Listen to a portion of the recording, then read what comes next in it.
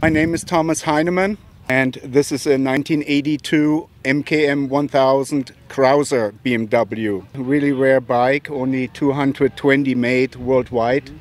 Only 100 delivered to the United States, most of them in Japan. But it was totally trashed, and I restored it completely with all original parts, OEM parts from Krauser, which I purchased from Germany.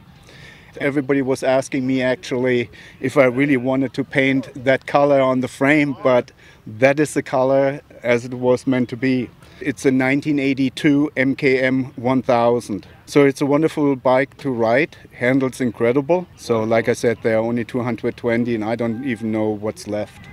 That's great. Thomas, thank you so much for sharing that. I really Thank you very appreciate it. much. I Nice to appreciate meet it. you. Have a great weekend.